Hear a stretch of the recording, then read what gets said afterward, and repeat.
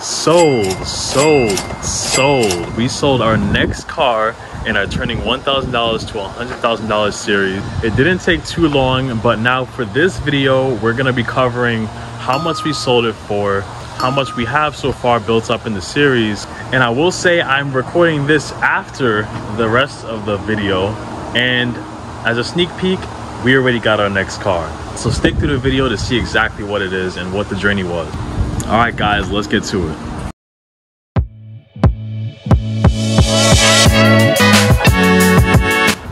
What's up? My name is Jamal from Flipping University. In this channel, I help people that might not have too much mechanical experience go from immature to expert flipping cars so that they can build a life of freedom.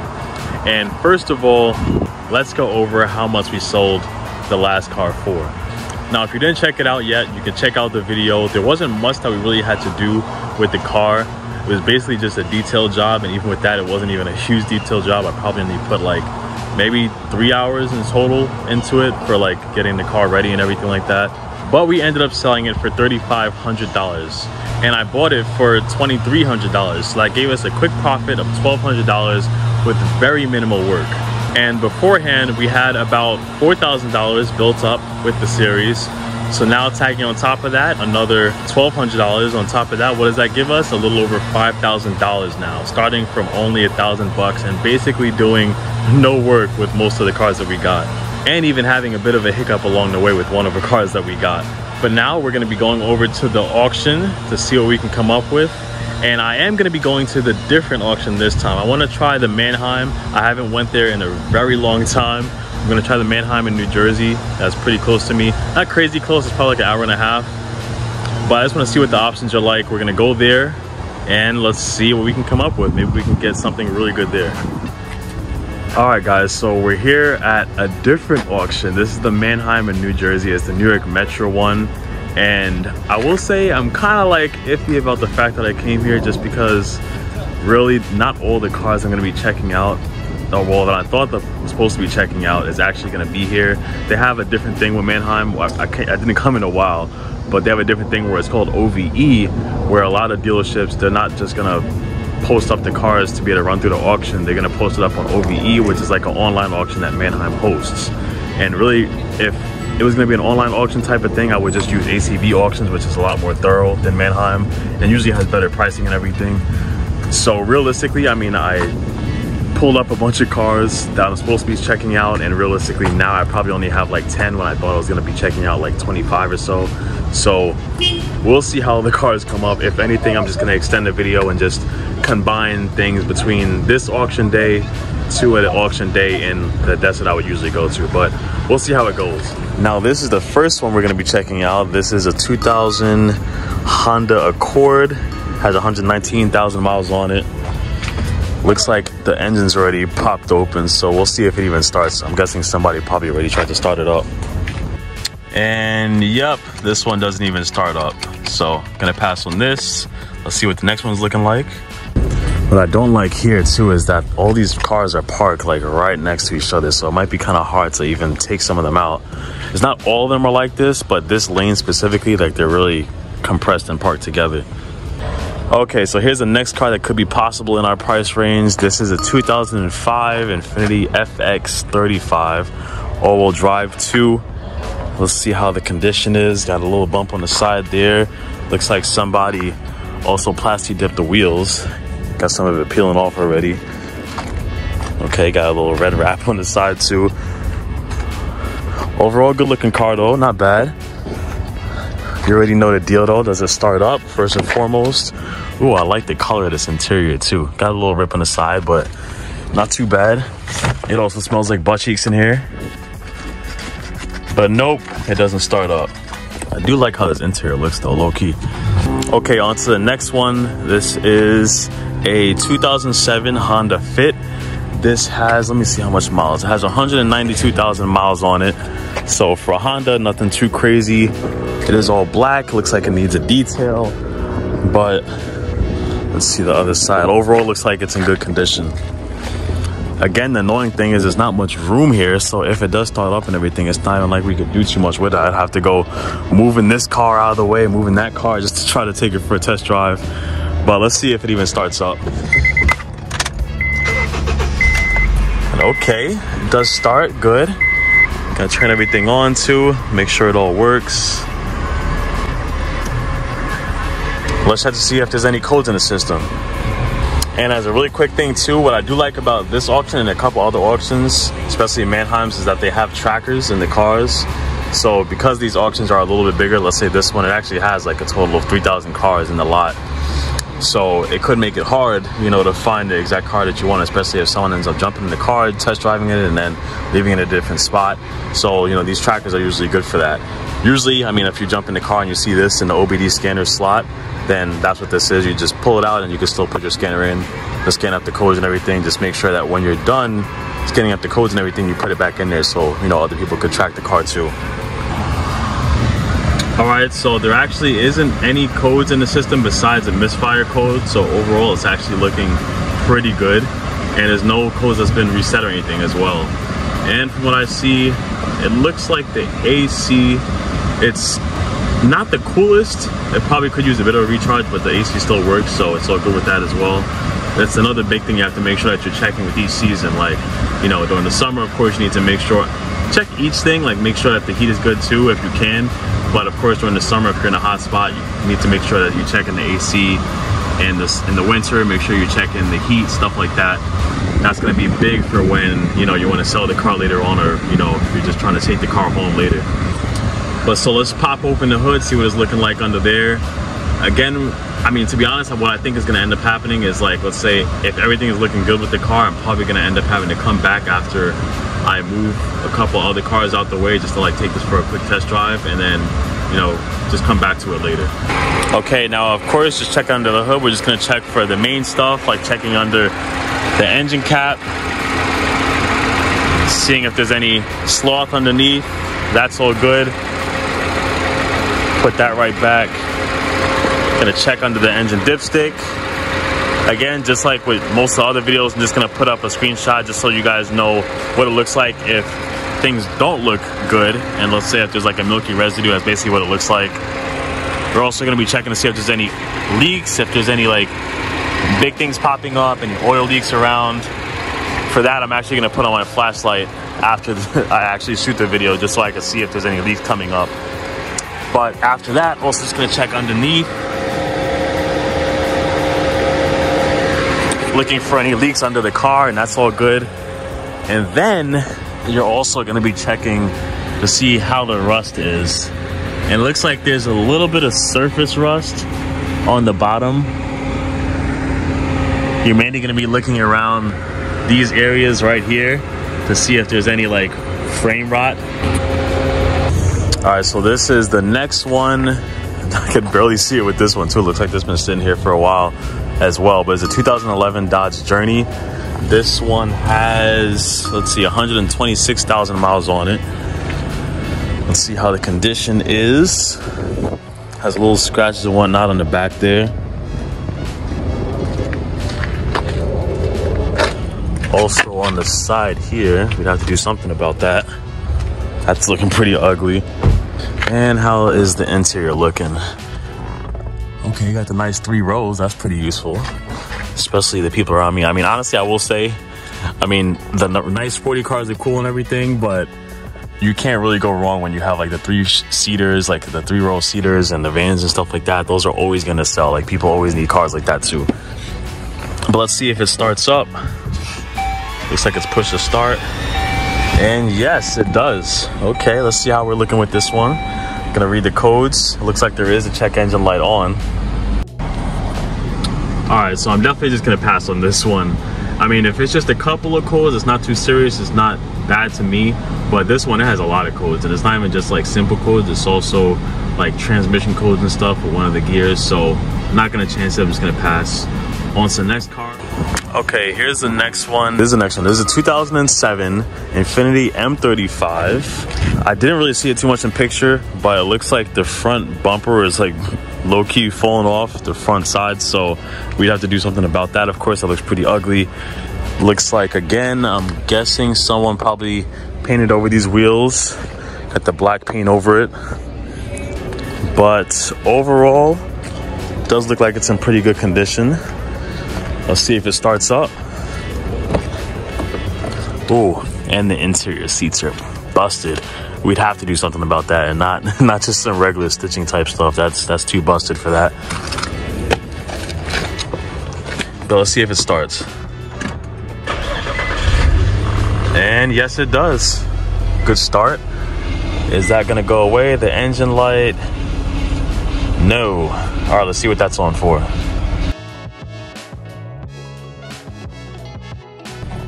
And nope, looks like that's not gonna happen with this one either. There's like a decent amount of codes, and the main code of all of them is like a catalytic converter problem.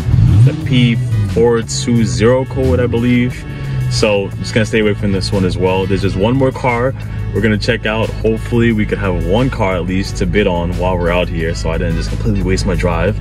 But we'll see. We'll see what the look. This is the next one, and the last one is a 2010 Subaru Legacy.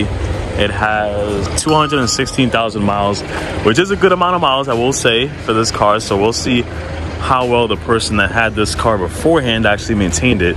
These cars could take a decent amount of miles actually if they had like the things like the coolant, like basically like the cooling things in the car, like well maintained and stuff. These cars are overall like semi-reliable if those things were maintained well and the car isn't overheating or anything like that. But the car does look like it's in good condition on the inside and out. And I can see it's already running, and there's already a check engine light on. And all right, this is probably going to be a dub. It's already saying the oil temperature is pretty high, and we'll just scan what the codes are showing just to see what it's like. Okay, yeah, so I kind of figured, but this definitely isn't happening. I mean, there's all the worst codes that you'd want, well, you'd not want to see in a car is showing up here with transmission codes, and there's even like, you know, oil temperature type codes and stuff. So that's not happening. So I guess we're going to the next auction, huh? All right, so here we are back again at the auction. This is basically a home sweet home with the Odessa auction in Long Island. As you could see, there wasn't much of great cars that we could get in the other auction in Mannheim. I mean, to be honest, usually it was more cars. Like the last time I went, which was a decent while ago last year, there was a lot more cars to choose from the auction there. But it seemed like they kind of switched it to a lot of things that are going through the online auction hosted by Mannheim. So it is what it is. But now we're gonna start checking through the cars here. There is probably like 20 cars to check through from what I saw when I started going through the whole run list and everything. So let's see what the next one is. All right, so this is the first one, and doesn't it look so beautiful? It's a 2008 Honda Pilot, and this thing is in mint condition. Now let me stop. Obviously this thing is banged up. I didn't see it in the pictures. I will say when I'm going through like the run list before I come, I don't go crazy looking through the pictures. Like I try to make it quick, and I'll basically see it when I get there. So this is obviously not going to be one of the cars I'll be bidding on though. So let's see what's next. All right, now this is the next one. This is a 2005 Honda Odyssey, has just about 200,000 miles on it. Does look like it has, yeah, some weird imperfections in the front there, and the hood is open, which honestly usually means that the car probably has to get jumped or something. But let me see if I can start it up. Yup, and that's exactly what it means. Gonna pass on this. All right, now this is the next one. This is a 2010, I believe it was a 328i. It only says 3 Series here, but I'm pretty sure it was a 328i when I checked through the listing. And yet it has 127,000 miles. It's all blacked out. Let's see how the condition is. Yep, 328i. It's a little paint fading in the back there. And looks like that side mirror is broken off as well. But overall, looking pretty good. Let's see if it starts up. Nope, that's a dub. And really quick too, I kind of have to say this with most of the videos that I'm making like this, but I mean, for the people on my channel, they already know what it is. Like, I don't go for the cars that don't start. For the people that are just seeing this channel, and just this is basically the first time you're seeing this video and seeing, you know, what I'm making with the whole series and all, I don't go for the cars that don't start, mainly because of the fact that they cleared the codes in the system. When a car has to get jump started or something, all the codes that are in the system gets cleared out. And for me, especially when it's at the auction, I really don't like to take the chance with it, because any code could be in the system that could have been erased, and there's dealers out there that will literally kill the car battery just so that the codes get cleared away. You know, they do sketchy things like that. So just letting you know. And I would suggest, I mean, if you do want to follow the same route to kind of reduce your risk a little bit, you can do that too. All right, let's hope we start getting a little bit better chances going forward, because the first couple cars have not gone that great. But this is the next one. Is a 2007 Nissan Xterra. Has 105,000 miles on it. And let's see what the condition is like. Okay, looking good. Gotta say, I kind of like these Xterras. Let me know what you guys think in the comments below, if you kind of like just like them in general. I mean, I've never had one before, but it just seemed like good utility vehicles. You know, I'm not even that much of a truck person, but I don't know, just the look of this, it just seems like something you could be in the dunes going crazy with. But okay, let's see. I think this one's gonna start.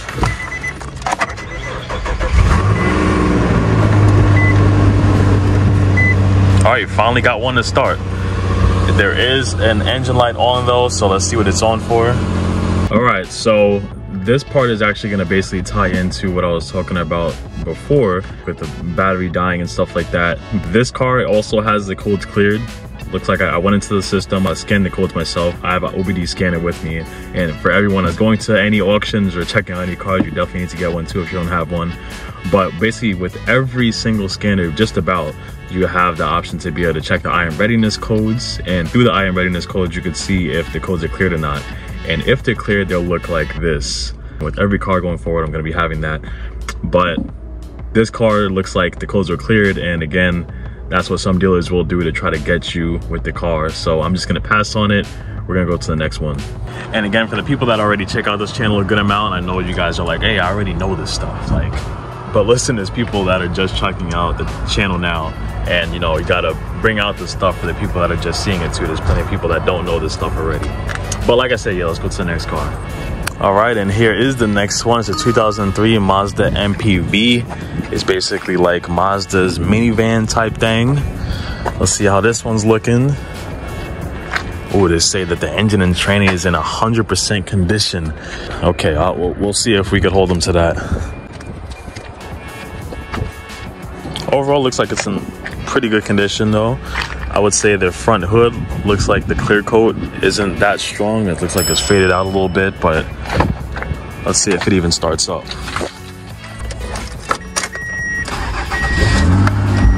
And yes, it does. Or at least we got some cars that's starting now. But again, this is another one that does have the check engine light on. Let's see what this one is on for.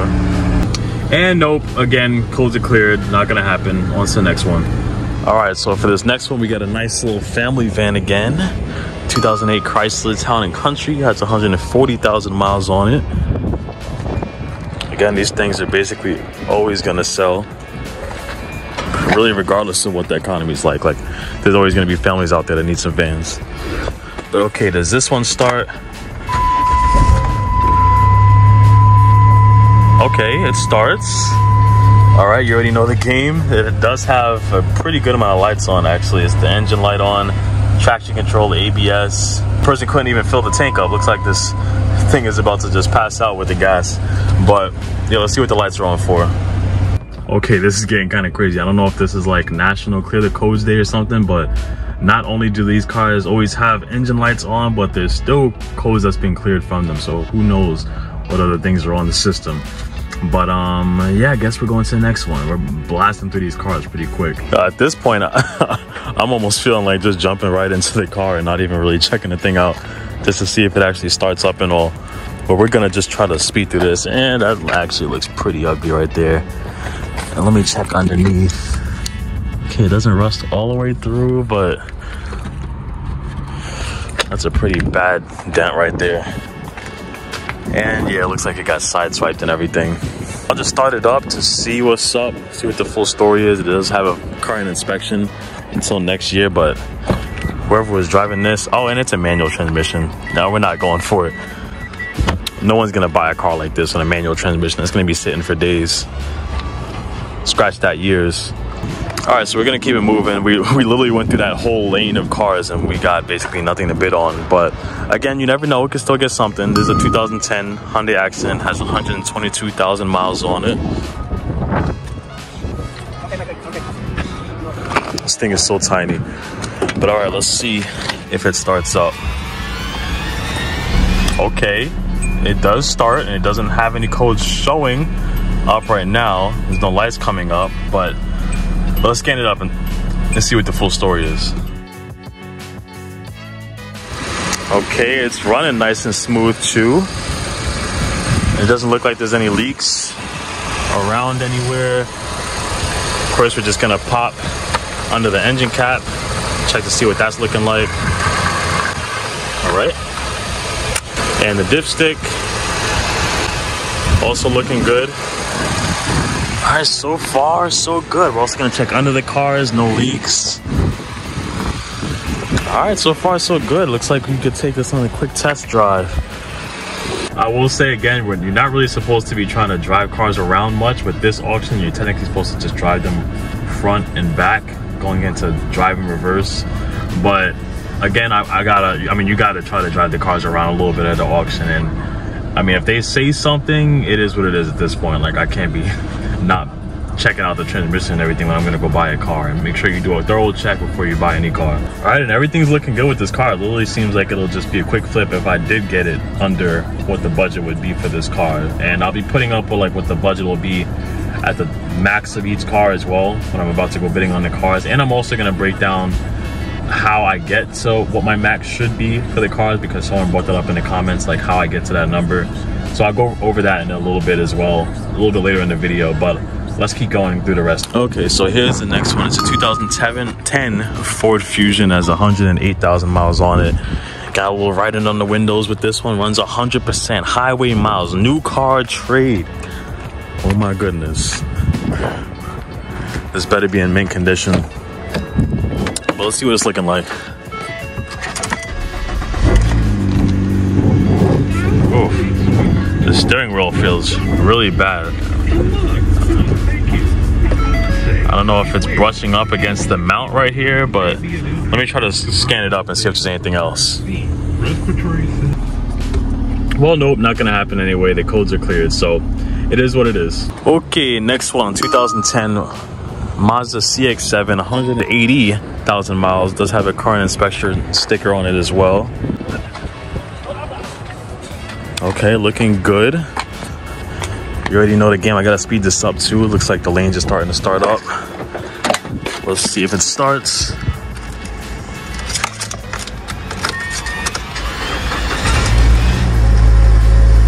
Yes, it does. And this one isn't coming up with any lights. But let's scan it up. Okay, so good news. This one actually doesn't have any engine codes or anything like that on either. So far, so good. It does look like the windows are having some problems. This one right here, the right window. Most of the other ones are working all right though. And it looks like the blower motor is probably messed up. So that would be another thing that needs to be fixed. But let's pop the hood and see what's up. All right, well, it is running smooth. Under the engine cap, looking good. Dipstick's looking good as well. Looks like there's not any leaks anywhere. Not under the car either.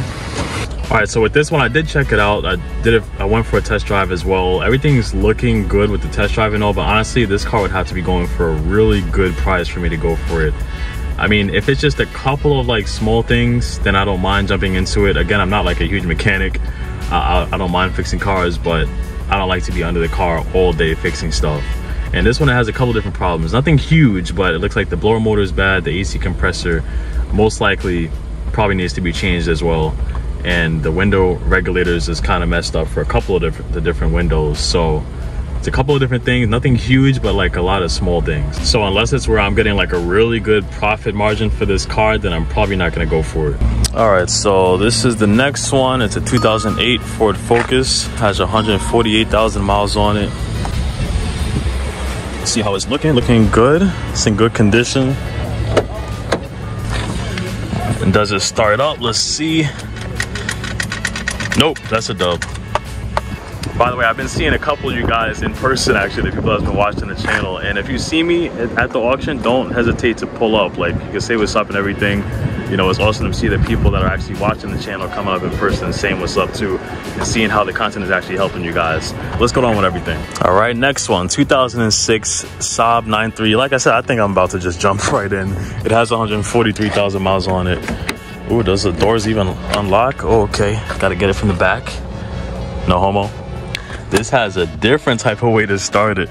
Very interesting. You start it right here. I actually have wanted to drive one of these before. They don't make these cars anymore, but it's got a kind of a different vibe to it. It almost has like a cockpit vibe to it too. I like it. But let's see if there's any codes on the system.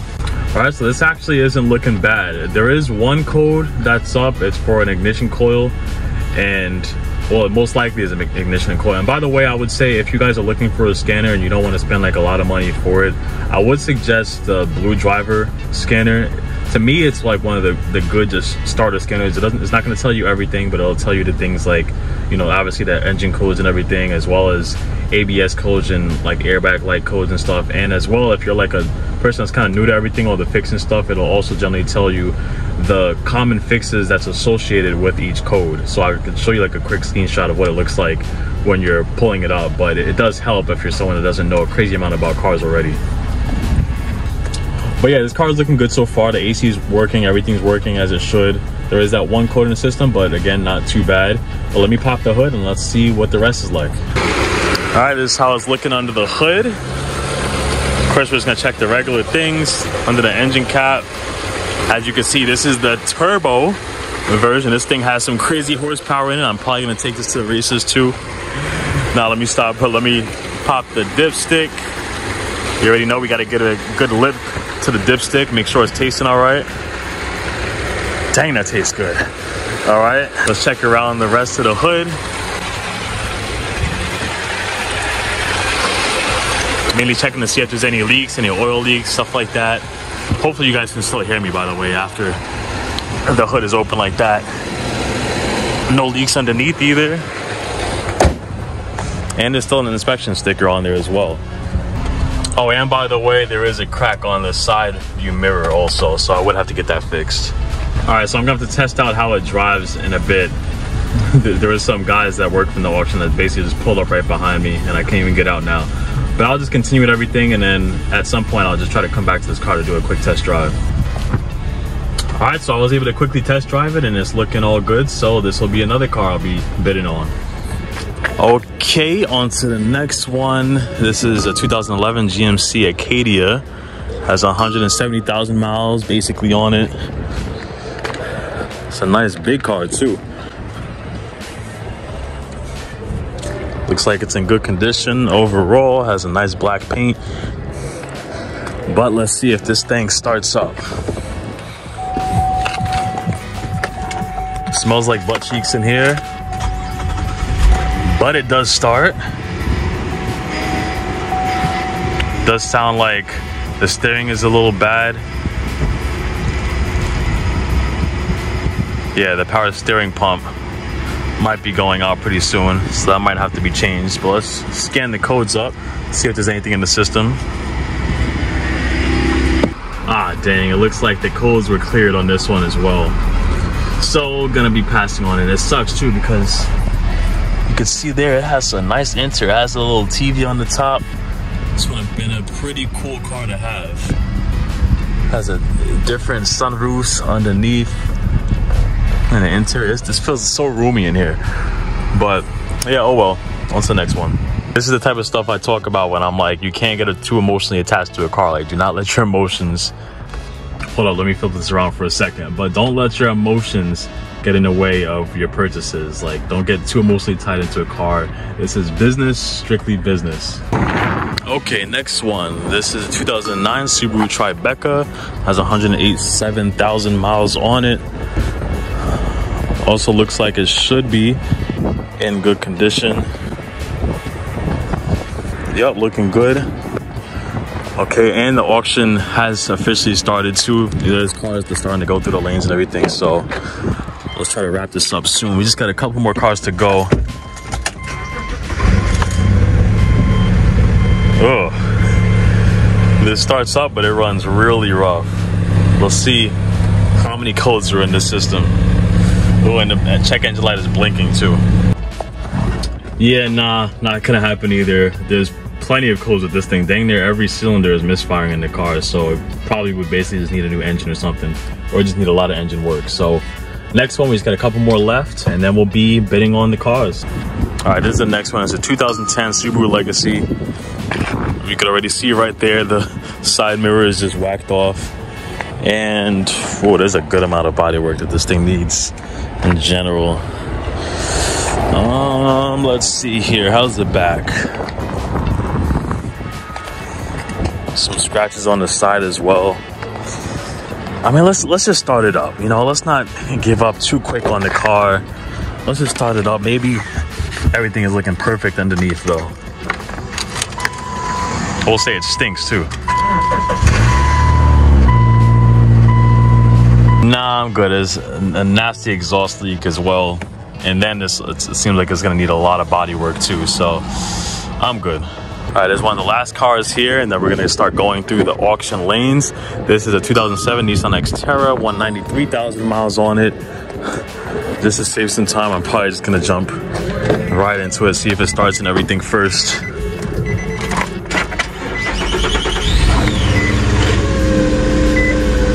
It does start, but it has a service light on. Let's see what it's on for.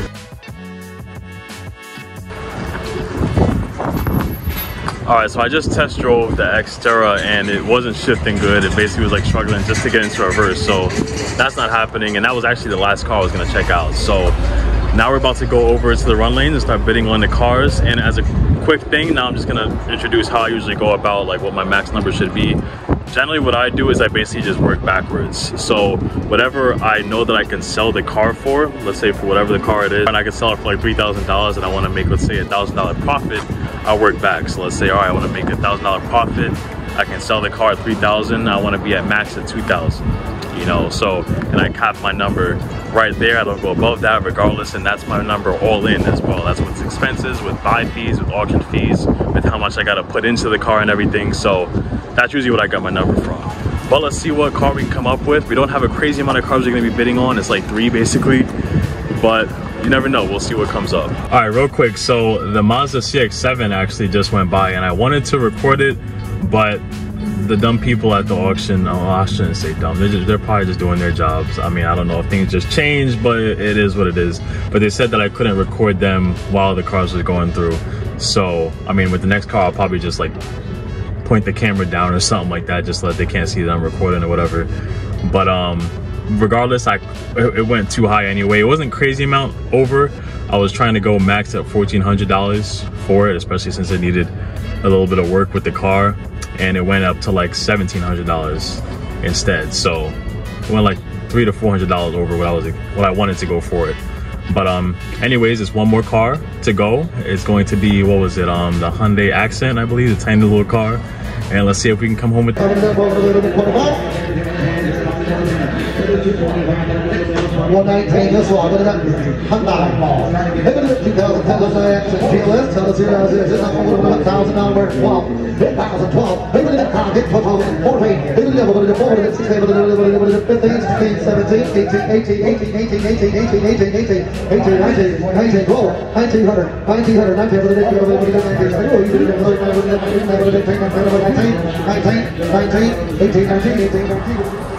Well, we didn't get anything at the auction again.